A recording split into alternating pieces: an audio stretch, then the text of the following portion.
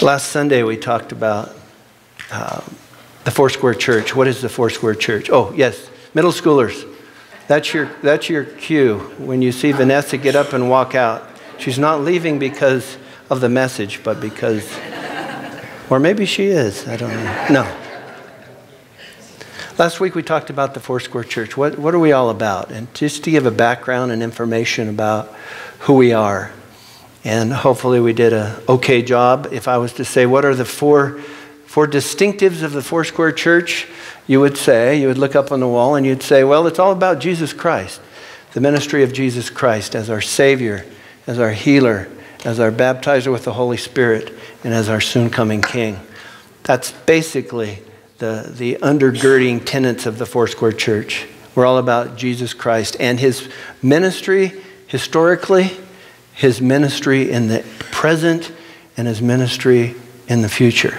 And so we live in this block of time that each of us is blessed to be able to live in. But we can look back on a history through biblical resources and church history and see what God's been doing in the past, see what He's doing now, and be absolutely assured that He's coming back in the future. Today, I would like to show a video. I've only done this once before, and the video is of a guest speaker that was a great friend of this congregation. His name's Jerry Cook. Jerry has been with us over a dozen times over the last 18 years. Jerry he was one of my dearest friends, spoke deeply into my heart and life, shaped me and much of the way that I think about walking with Jesus and pastoring God's people. He has a strong voice to the Foursquare Church and to the body of Christ. If you haven't written probably his most read book, Love, Acceptance, and Forgiveness, I would encourage you to do that. You can get it online or however you can get it. It's available. He communicated the heart of God like no other man, in a uniqueness and a giftedness and a down-to-earthness. In fact, hopefully you remember the last time he was here in 2013 when he taught us about Psalm 23. When he taught the word, it was like, it was familiar, but it was the uniqueness of Jerry's ministry. Well, it was in 2013, January 11th. January 11th, he passed into the presence of Jesus. In May of 2013, Jerry was asked to bring a message to the Foursquare Convention. Every year we gather somewhere around the United States. This year we're going to Anaheim. Anaheim is known for what? Good convention? Disneyland. Oh, yeah. So we're gathering in Disneyland at the end of this month, but in 2013 it was in Florida. And Jerry was asked to bring a message about the distinctives of the Foursquare Church. Being a pillar of faith, being a man who had lived and ministered for over 50 years in the church, would bring a unique insight into that. And I can remember when he was here earlier that year, it was kind of a funny story that the day that he was to leave after preaching about Psalm 23, we headed for the airport and we wanted to get there in plenty of time. So we got there early and it was a couple hours before his plane was to leave. So I said, "You want to get a bite to eat?" He said, "Sure." So we sat down in the restaurant at the airport and we were talking and we were talking. Pretty soon I looked at my watch and I said, "Oh, Jerry, your plane leaves in 5 minutes." And there's something about Jerry, you just could not rattle that man. He said, "Oh, well, let's check." So we started walking towards his gate, and they were saying, "This is Alaska Airlines, paging passenger Jerry Cook. Your flight is about to leave. Please get to the gate immediately." And so, I could only go up to security and then saw him walking down, just at a casual pace. Jerry didn't run. So I said, "I better wait." So I waited, and about 10 minutes later, he came walking back. He says, "They locked the gate. The plane was still there, but they'd shut the gate." And I said, "Well, I'm sorry. It's my fault." And he said, "Well, we were having such a great conversation." I said, "Well, come on back to Carson." We arranged to have his new flight the next day. And so I said, give us more time to chat. So we came back, and he stayed overnight at the house, and I don't know how late we were up to that night. And the next morning we left for the airport with plenty of time and actually went to Reno through Virginia City. He'd never been to Virginia City, so we walked around Virginia City and just had a wonderful time. Very sad at his passing. He had quite a battle of cancer with colon cancer, and continues to impact people. And I pray that as we listen to Jerry address the ministerium of the Foursquare Church, 2,000 or 3,000 people, we were gathered there for this. If you're not familiar with Jerry, you'll recognize his humor, but the pointedness with which he ministers. And so this is part 2 of what is the Foursquare Church, and this is from Jerry's perspective about what is the uniqueness that's given to the Foursquare Church as part of the body of Christ. And I hope that this will help enrich you, and not only intellectually, but also feeling the heartbeat of Jerry. So I get to sit down and watch this morning, and hope you will enjoy this time with Jerry Cook. Ready? Let's go.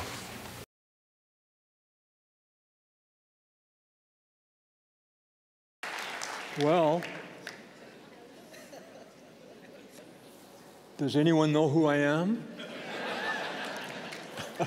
I'm looking over here because Joseph threatened to introduce me, and he left me. All men have forsaken me. Okay, Glenn. Glenn, you made me very uncomfortable.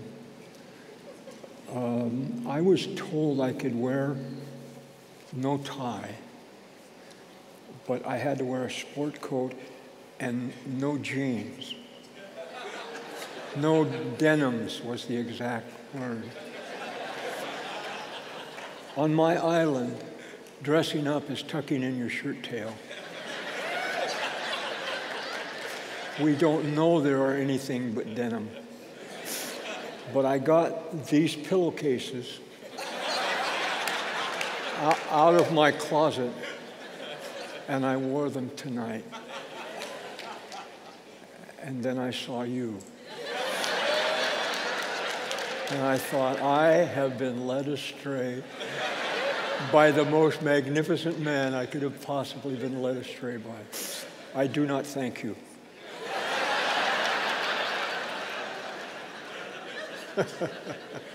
Am I just supposed to do my own introduction? What's the deal? Everybody gets a big introduction. What? It's already been there? I didn't see it.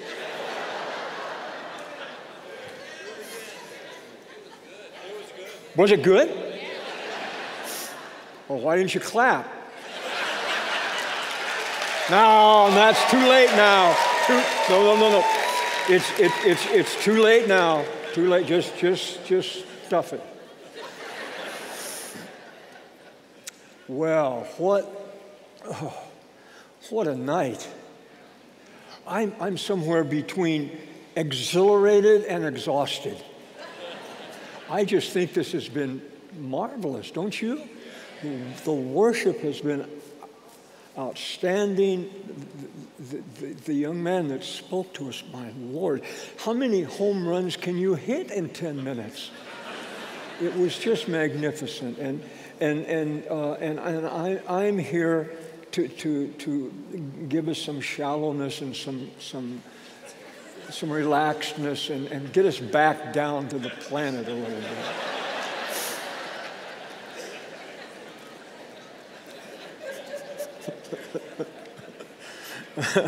Oh dear. I would like to do two things before we pull up and have our talk, but I'd like to do a couple of things. The first is to take out my handkerchief to wipe my nose, put it behind my Bible so it will look obvious too. The first is that I'd like to establish an order for this meeting in terms of the verbal and prophetic gifts of the Spirit. We always, in every gathering, because of our belief in the imminent presence of Jesus, we always give place for him to speak prophetically, as he did with our brother just a moment ago. What a powerful, incredible.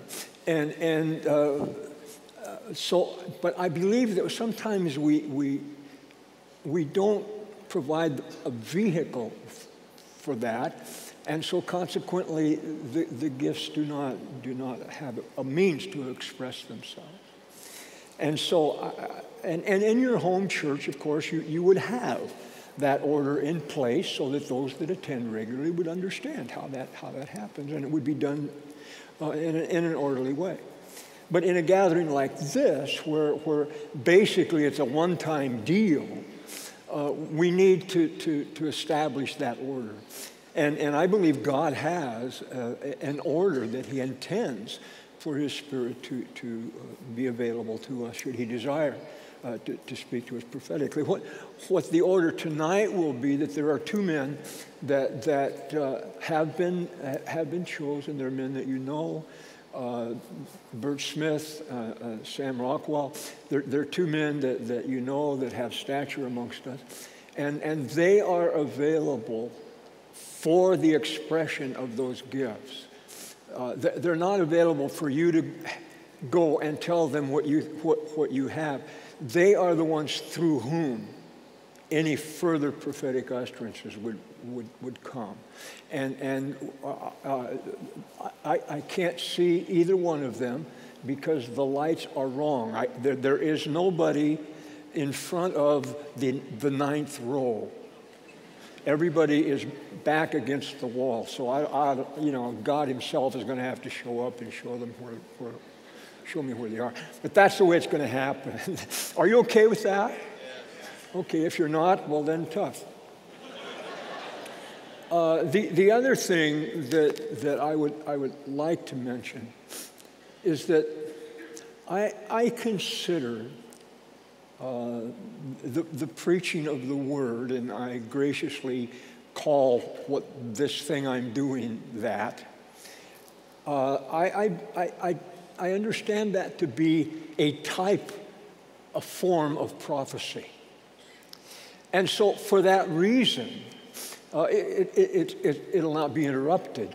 But also for that reason, we can expect the power of the Holy Spirit to be present prophetically so that we don't have to have a great climax at the end to which I have led you, but all through the next few minutes as we talk about the various items that we're going to talk about.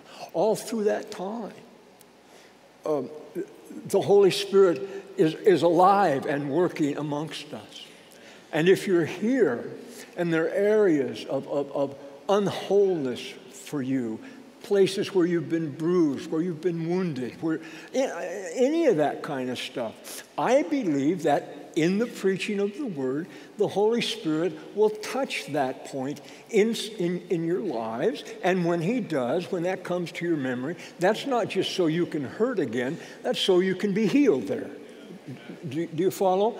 And give yourself to that. Allow that healing to take place. If you're physically unwell tonight and you're suffering, if that comes to your mind, if that comes to your attention, that's not just you physically complaining. That may well be the Holy Spirit alerting you to, now I would like to heal you. So be sensitive to those kinds of things. Do you follow? If there are areas that you've been confused about and you've needed some knowledge or some wisdom with regards to that, during the speaking, whether it's on this subject or not, is quite irrelevant. It's the occasion that he takes advantage of. And he will, perhaps during that time, bring insight to you and understanding to you and awareness to you that you may not even thought of before. Don't take that as just kind of a random thought that shuffled through your mind. Understand that to be something of the Holy Spirit for you. Are we okay with that? Do you see what I'm saying? Okay, so be alert. Okay, draw your chairs up. Let's have a talk. I'm glad you could drop by tonight. I have for all of my life, all 125 years of it,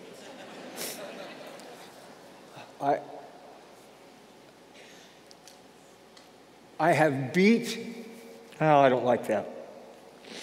I have strummed, I don't like that either, but I have emphasized the fact of the body of Christ as the presence of Jesus in the world.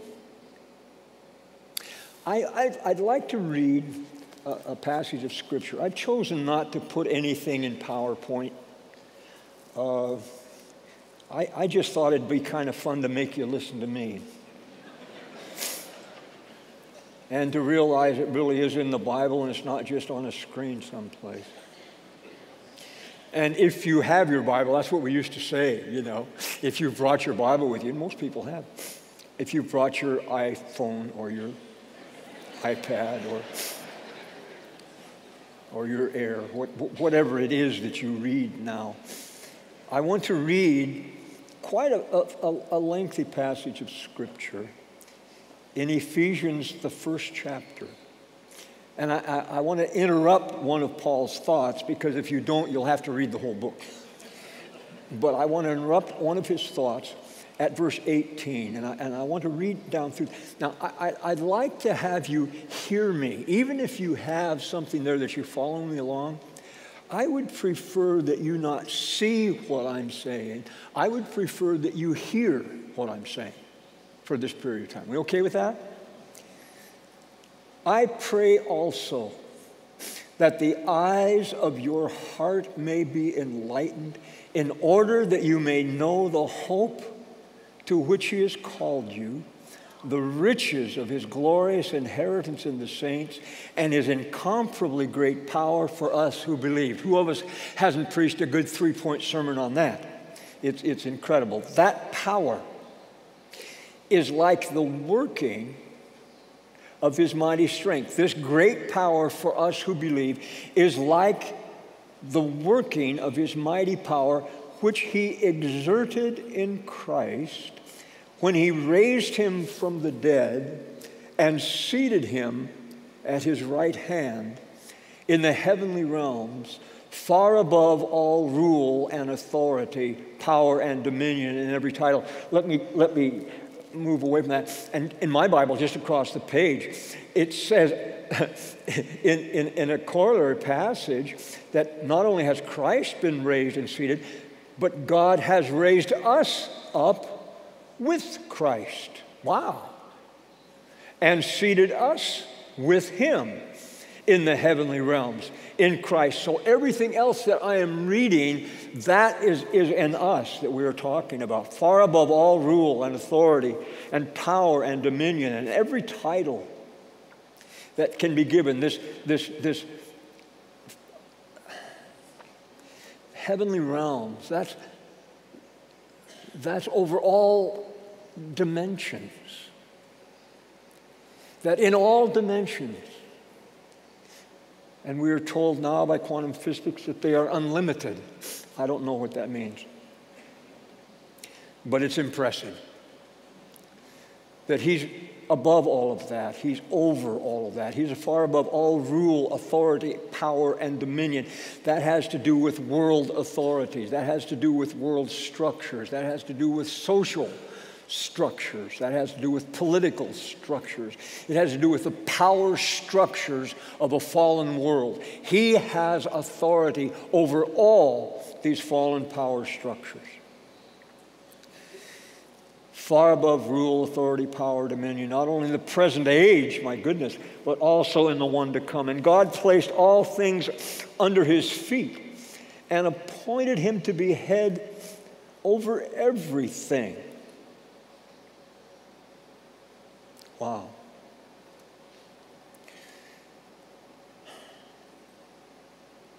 For the church.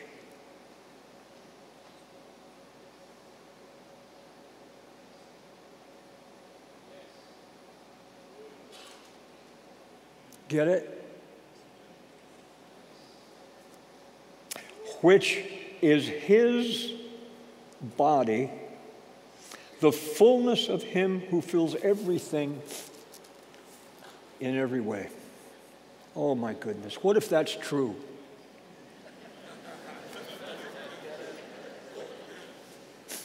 Do you see what I'm saying? What if that's not just religious writ? And we all know that. We know that it's true. But does it change anything for your everyday?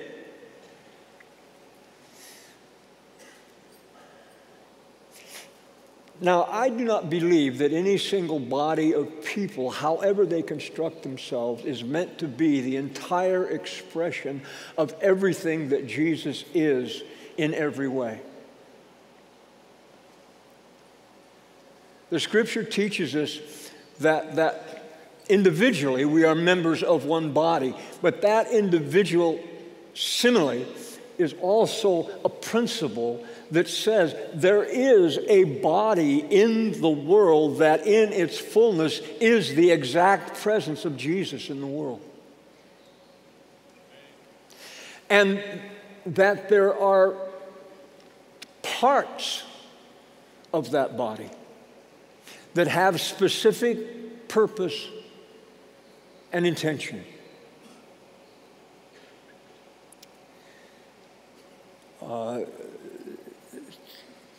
Tammy and we were together, and she has some background in medical things, and she was describing to me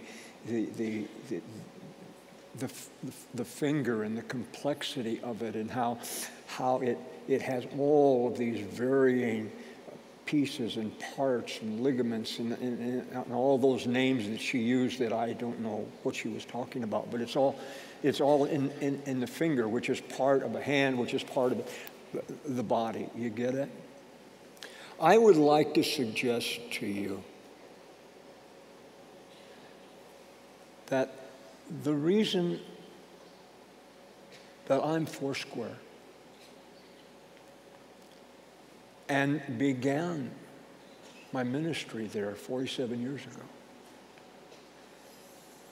and have continued within the context of that expression is because that is the expression of Christ's person. That I was asked by him to illustrate, to express, to be. A diamond. It's made up of so many facets. And some of the facets are small, some are large, but they all catch the light a little differently. And they catch a color that is quite unique, and when added to the whole is the brilliance of that diamond. And you see where I'm going with this. I believe that our family, tribe, whatever you call us, this thing that we are, I don't think that we're just supposed to be a conglomeration of a whole lot of stuff that happen to find each other. I think we are intended to be a specific facet of the presence of Jesus in this current world that we are a part of right now. And I believe that has been true for every month of every year of my life for the last 47 years, in terms of my own placement in ministry as well.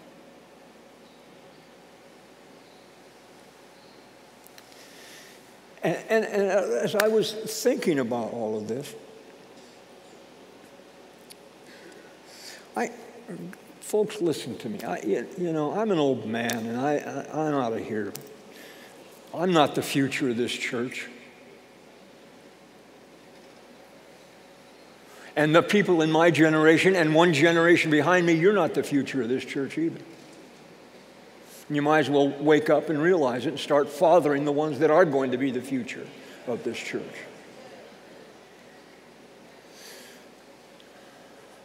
But I'm so tired of hearing, what is our identity? Oh, Lord. If I'm asked that question again, I'm going to...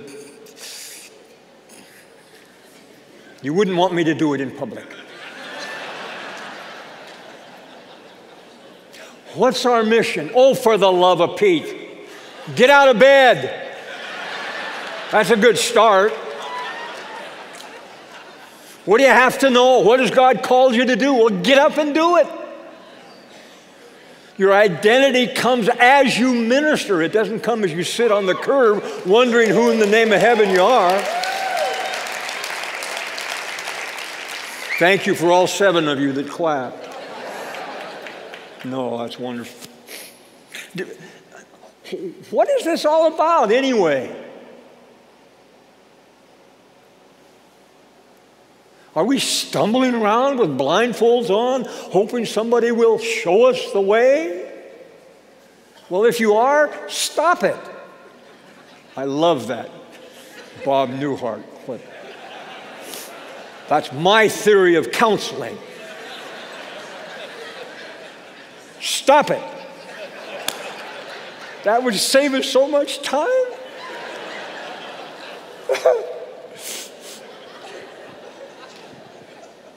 We have been given 4 specific facets of the person of Jesus Christ, and we have been given the stewardship of those 4 things in terms of representing and being that presence of Jesus in our world.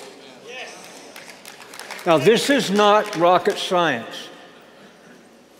And I heard somebody just recently say, we need to get over Amy. Excuse me, I think that's part of our problem. We've tried to.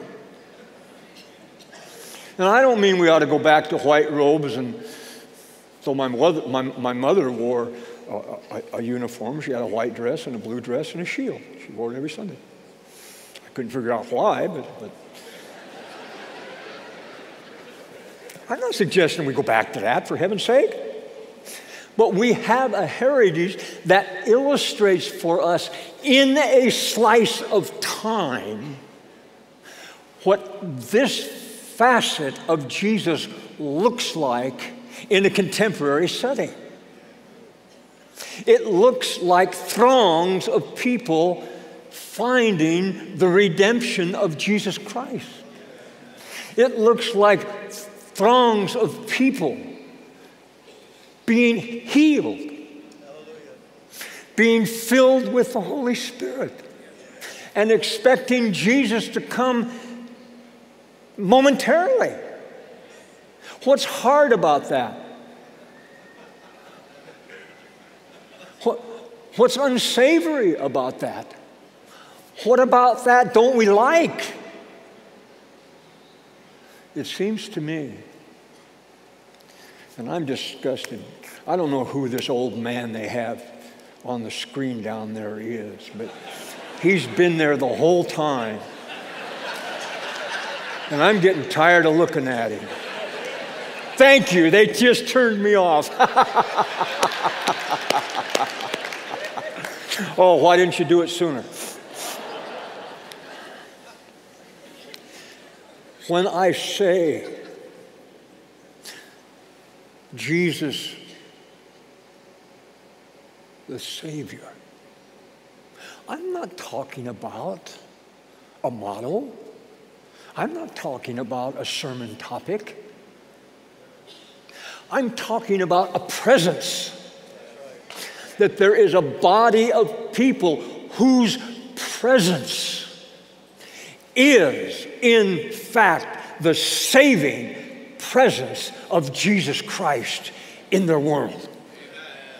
I don't mean they're talking about it, preaching about it, reading about it, studying about it. I mean, these are people who understand that where they go and what they do, whatever that may be, they are in fact the presence of the saving Jesus. The Jesus that brings wholeness to every situation. We encounter, I'm going to say hundreds, I don't know, it seems like that, doesn't it, of situations that are so unwhole, that are so desperate, that are so painful. Don't you wish that Jesus would come and be there? Well, hello. He's there. You don't have to pray that he'll come. Oh, Jesus, come. Where in the world is he coming from? What if he doesn't want to come? Where does he go when we leave? Where you are, he is. Now that's important. You're the point where miraculous wholeness can happen like that. And you may not even be aware of it. You don't have to get accolades. You don't have to give a message in tongues and interpretation and knock the poor checker at the Safeway down and jump up on the counter and just be there. Because you're there, it's more whole than it was before you got there. And if there's a specific assignment for you in the being of that wholeness, trust me, you won't be able to get out of it. You don't have to go looking, oh, I wonder what I should do. Maybe I should speak to that person. Oh, strange Holy Spirit, give me some kind of a vision. Show me who it is. Oh, for the love of Pete, cut it out. We aren't called to be spooky. We're called to be the presence of Jesus.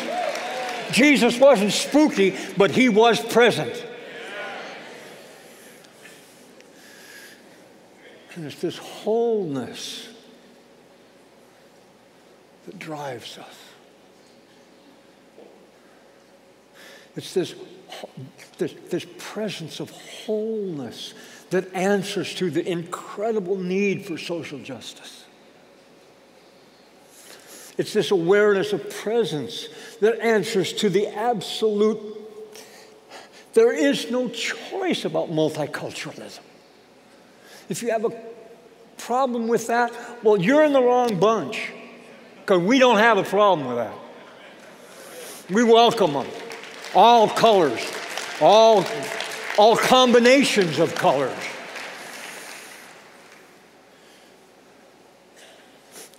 It's this message of wholeness, this presence of wholeness that drives us to not incapacitate any member of the body of Christ. And I am talking about both men and women. And if you have a problem with women in ministry, then what in the name of the heaven are you doing here?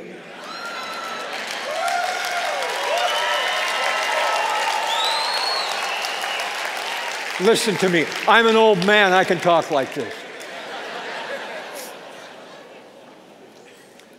Jesus as Savior.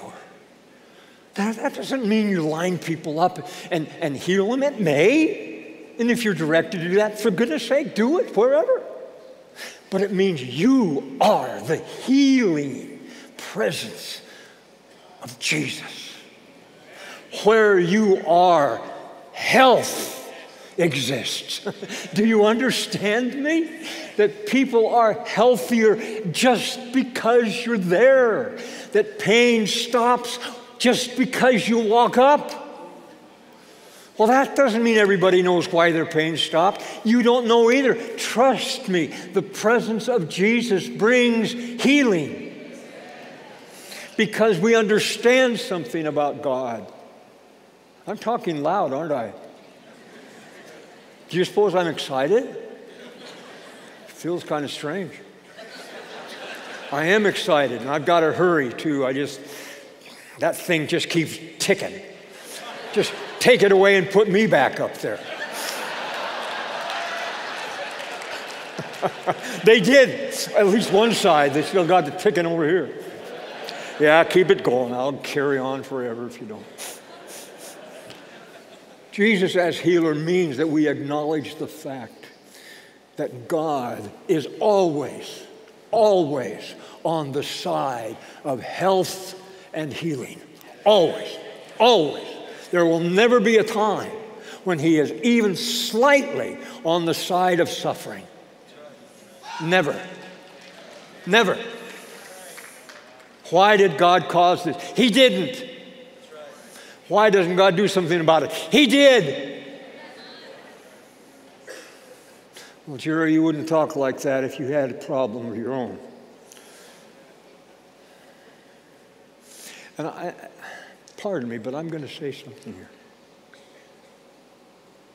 That statement doesn't come from an ivory tower idea. I live with that statement every minute of every day.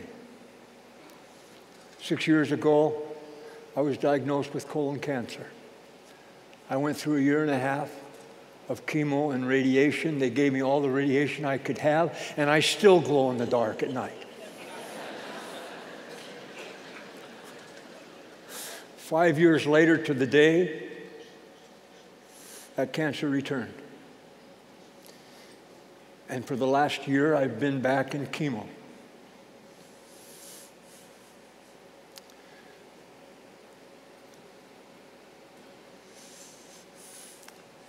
Well, I was in the hospital the first time around.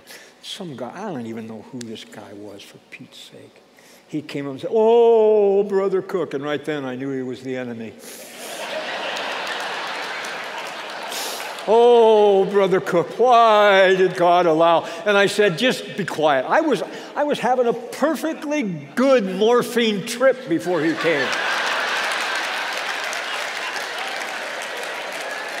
And he interrupted it. And I didn't even know him. "Oh, why did God?" I said, "Go away." "Oh, brother, go away?" "Well, I don't have time to recover from you. God and I are doing fine. If my cancer gives you a problem with God, then you and God go somewhere and solve it. Don't bring it to me. God is on my side. That's why I'm in chemo. Because he's on the side of wellness. He comes with me. He touches me in every loving touch.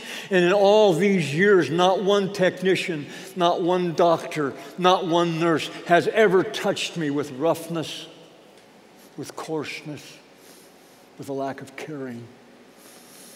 They have touched me with love and with care, and often they have touched me in Jesus' name.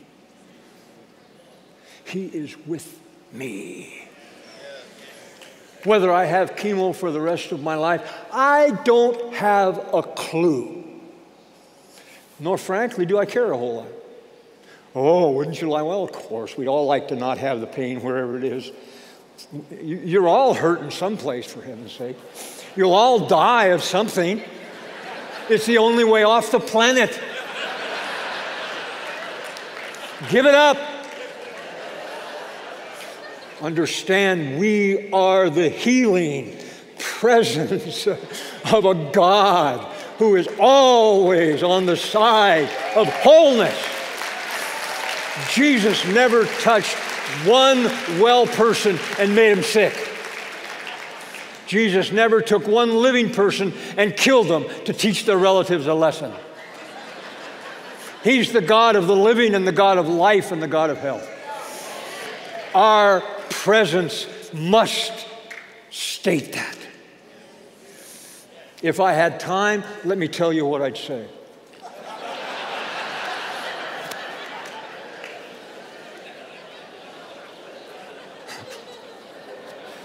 What kind of a cop-out is that? It's a good one. We are people who personify, who are the very presence of a Jesus who baptizes in the Holy Spirit.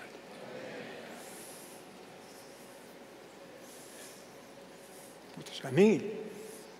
That means that we are a people and a presence that believes in the imminent presence of Jesus. He is at hand here and now. That's part of it.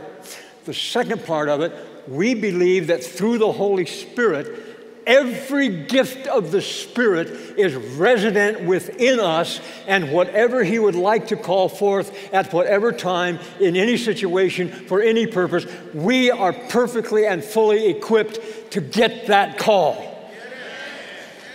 Enough of this, what's my gift? For heaven's sake, if you have to test yourself for a gift, it's probably not much of a gift.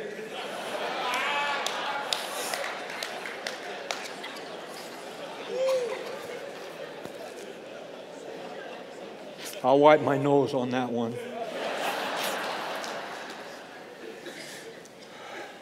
Well, what about speaking in tongues? Well, for heaven's sake, do it and get on. Is it initial? Is it? I don't care. The shoes have tongues in them. Buy the shoes. Don't buy the shoes and then try to cut out the tongues, for the love of Pete. Either buy them or don't buy them.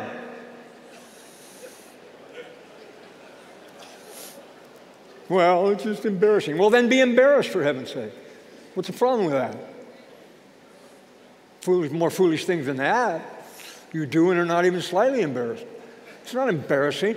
It's a language that God has invented for you. Okay? If you don't want it, then forget about it. But we are a presence of a Spirit-filled people who have all of the gifts resident in us. And that includes the ability to be linguistically touched and led and directed by the Holy Spirit. What's so unusual about that? He invented language, for heaven's sake. Without God, there would be no language of expression. But I don't have time to go there. But you see how good it would be if I did that? Get on with it. Be the immediate presence of Jesus. Be filled with the Spirit and understand that all of His intentions and purposes that will meet every situation are resident with you. That's why you're on site. And finally, soon coming King. I don't know about premillennial, postmillennial. I'm kind of pan-millennial. I think it'll all pan out. I don't know much about mid-trib, pre-trib, post-trib. I don't know. I don't know. I'm just telling you, I don't know. You want to know something else? Neither do you.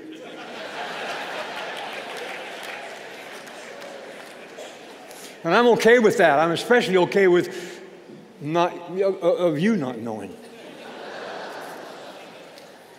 I believe Jesus could come before I finish this sentence. He didn't. But He will interrupt some sentence someday.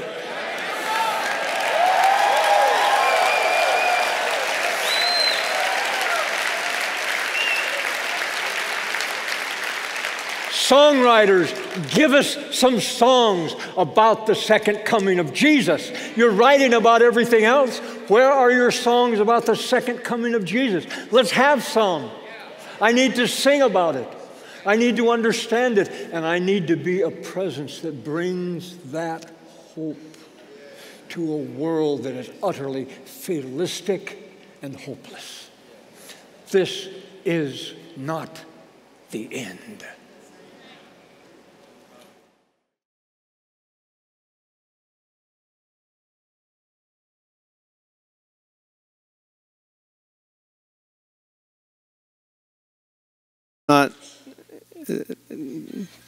We won't go there.